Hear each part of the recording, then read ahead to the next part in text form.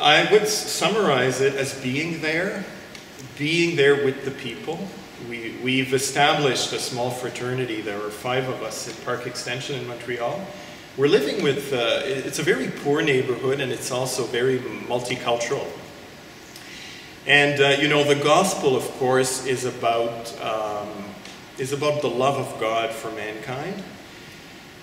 And I think one of the things we're achieving in a very simple way is being there with others who are different from us, often from different countries, sometimes from different religions. And in a very simple, and I would even say in a very humble way, we are there. We live with others, we share with others, we try to help out, and we are sometimes helped out by others.